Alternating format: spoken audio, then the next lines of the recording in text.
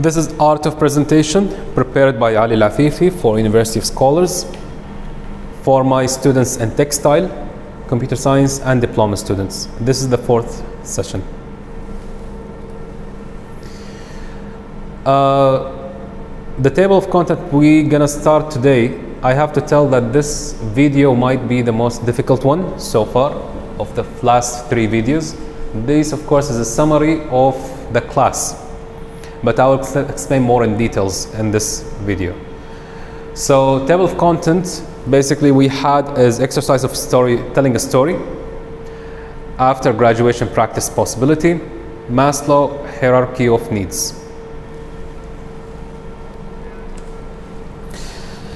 So I had some sessions with students about exercise of telling a story. Some students, did well. I mean, basically I told a story. So I used the technique that I was teaching, how to tell a story, like how to present a presentation through telling a story.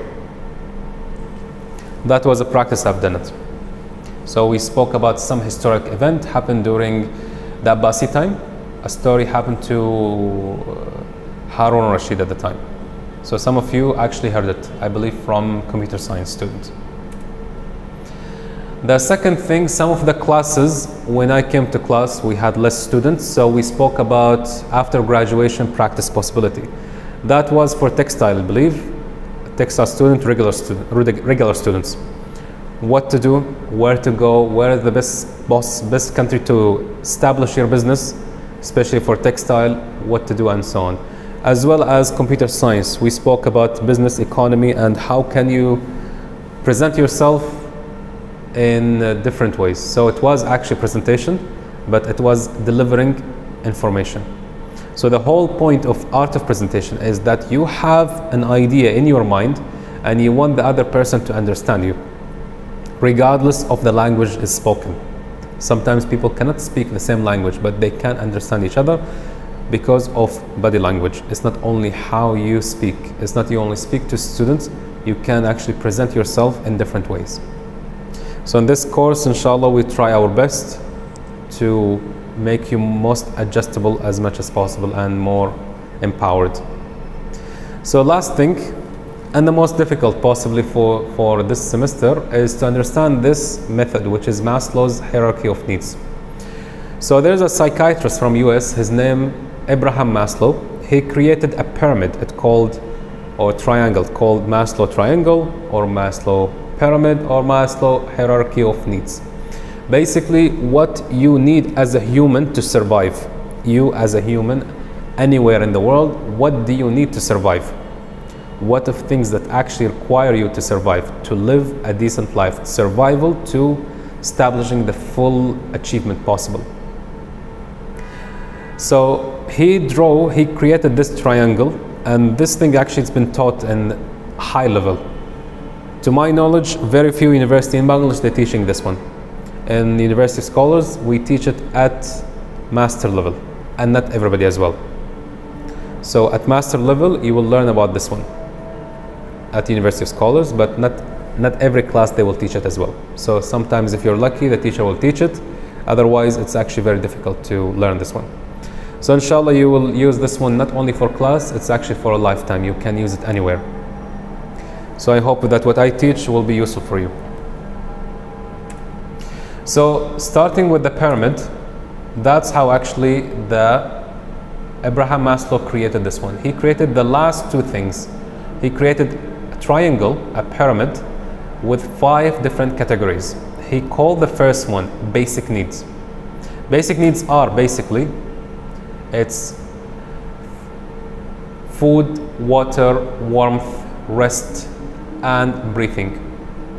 We all need to have food. We all need to have access to water, drinkable water. We need warmth. Warmth is basically clothes, heating, fire. Rest. You have to sleep. You have to rest. Otherwise, you cannot actually continue living. And the last is breathing. You need to breathe clean air. You need to breathe fresh air. If you breathe toxic air, then you will get sick. This is the basic need of a human. So it's called physiological needs.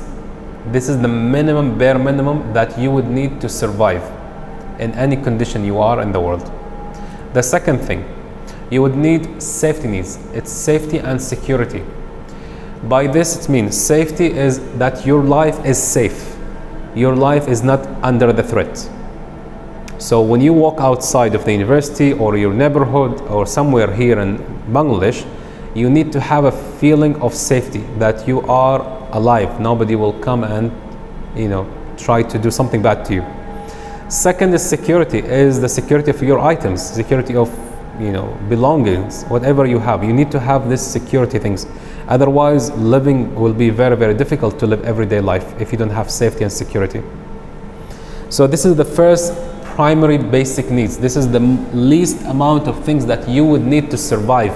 And this is only survival level. So you need food, water, warmth, rest, breathing. The second basic need is security and safety. The next level of the pyramid, it's psychological needs. You will need belongingness and love, intimacy and friendship, which mean belongingness, that you need to have a belongingness to something. You have belongingness to a family, belongingness to a country, belongingness to somewhere, that you actually recognize yourself that you are from that place. Love and intimacy, basically you would need a companionship, you will need a wife, you will need a husband, you will need a child, you will need something that you can relate to. It something is very close to you, something that gives you meaning to life. As well as friendship. It's very nice to have friendship in life, of course. Friendship keep you companionship, it's enjoyment to have friendship. And if you have very bad friends and you don't enjoy with your friends, then you're supposed to change your friends. So that's one of the things that you have to do, is psychological need. Everything that around you, your life partner, your friendship, your children, a place where you go to as belongingness, as home, it should be supporting you psychologically, that when you go back, you actually feel you belong to it. It makes you actually it does give you more power, more energy when you are with your friends, when you are with your spouse, when you are with your parents, when you are with your children. It should not create negativity, it should create more positivity. So this is the third level of hierarchy, Maslow's hierarchy of needs. Okay, psychological need. The second level is esteem need, is a prestige and feeling of accomplishment. So basically, all of us have that need of feeling that we need to be recognized, is the recognition of your work. If you are a very good student, you want people to know that you did a very excellent work. If you are working about something, if you are programming something, if you are designing a t-shirt, you want to know that people appreciate what you do. You want to know that your boss, your manager, give you the recognition. It's the feeling of accomplishment, that you actually accomplished something, you can do something. You would need a promotion, you will need something. It's psychological need, okay? It's something that you want to have it. So that's the second thing, that's psychological need. Also another thing, basic needs, security also can be security of money, okay? It can be also security of money, that your money have to be secured. You need to have access to your wealth anytime that you need. And the last thing is self-actualization. Basically, self-actualization is that you reach to the highest level of self-awareness, that you already know what you want. You're already an accomplished person. You already know you are on the right path and you will achieve what you actually planned for. It's always good to have plan. Not always we're gonna work, but it's always good to have plan rather than not having a plan at all. So self-actualization, basically you already know what are you doing. That's the maximum level of Maslow hierarchy of needs. So that's basically achieving one's full potential. You already know what you need. So they are self-fulfillment needs, psychological need, and basic need. This is what will be basically Maslow's hierarchy of needs. This is how you can apply it and look into your life and design it through. However, also you can fall. You can at any time in your life, you can be at the top, you can fall all the way to the lowest point. You might already have a house, you have money, you have a job, you have everything you need. you might actually at a time, sometimes you might lose all of it and go back to the basic things. You would need safety, you need security, you need to have warmth, you lost your house, you lost something, so you need a place to sleep, you will communicate with friends. So you are in different stages of life. It can go up, it can go down, it depends on your situation. But as long as you are aware of it, that this is happening to you, how can you fix it? Okay? When you go through a difficult time, when you go through trauma, when you go through problems, you have to wait and think, why this is happening to me? What happened that led me to this situation? Why I'm facing this? Is why and how. If you have it, you have to ask, okay, now I have this problem, how I can go out from this situation? How can I get myself out of this crisis? Okay? Think about how and why it happened and how it happened, and how can you get yourself from this? How can you solve this problem? This is the most two things are important, why and how. So basically any one of us can go to any stage of this one. Okay, you can go up, you can go down. It depends on your situation. Sometimes you're Bangladesh, you can be at the top. Okay, you achieved yourself already. You already finished your full potential achievement. At the same time, if you decide to go to another country, you might actually go all the way down. You might start to look for food. You might start to look for shelter. So you would need something to go back to. Then you will have this psychological need. You will miss your family. You will miss your wife or your husband, and you want to go back. You will miss your friends. You will miss your, whatever you did before in Bangladesh if you went abroad. So these things actually can go up and down. It depends on your current situation. So please students, remember this hierarchy. This will be in a test. Memorize it. Understand it. It's very crucial that you understand it. It's not only memorization. You have to understand it, because once you understand it, then you will, when anything happens to you, you will know that you're going through it. Then you will know how to solve it. So this is the end of this presentation. Thank you very much, students. This 4 presentation will be in the exam.